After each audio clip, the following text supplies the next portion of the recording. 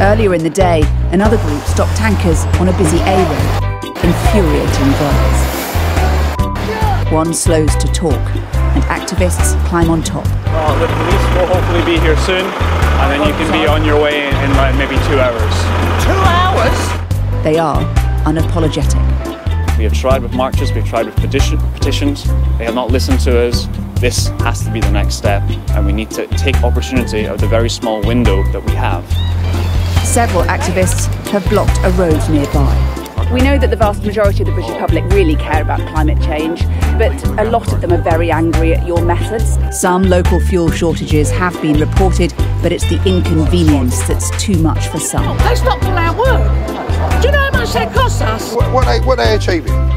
Well, what they're saying is they want maximum disruption to stop the government extracting oil and gas. Yeah, but that's cooking oil.